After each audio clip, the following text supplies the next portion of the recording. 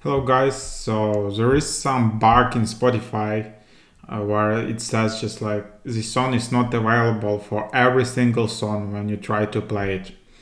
So here is a description of the problem. So someone logged onto Spotify for Windows, and for every single track to play it skips to the next available song and puts a message at the top says the track is not available. If you have it on your computer, you can import it. So since to try to restart computer, close or open Spotify and Spotify processes. So what's going on?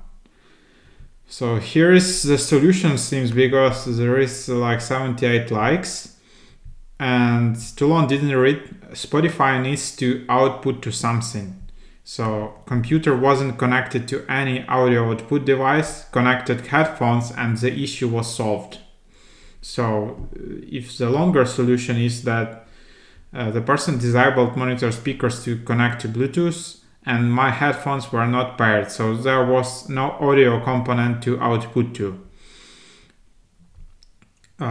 So because Spotify desktop application has some programming logic dependent on the having an active component to output to. So that's about it. You need to have some output device, either headphones or just like make sure that there is some audio output. Another solution, maybe there are some other bugs on Spotify that you go to edit preferences and then local file section, you switched off everything but downloads and all of a sudden music could magically play again. Yep.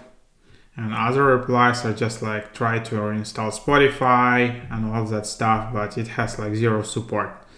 So thanks for watching. If it worked for you, great. If it didn't work, please leave another questions in the comment section below. Maybe there is some another help. And please subscribe to this channel for additional software tips and hacks. Maybe it would be helpful for you. And put a like, of course, under this video. Thanks for watching.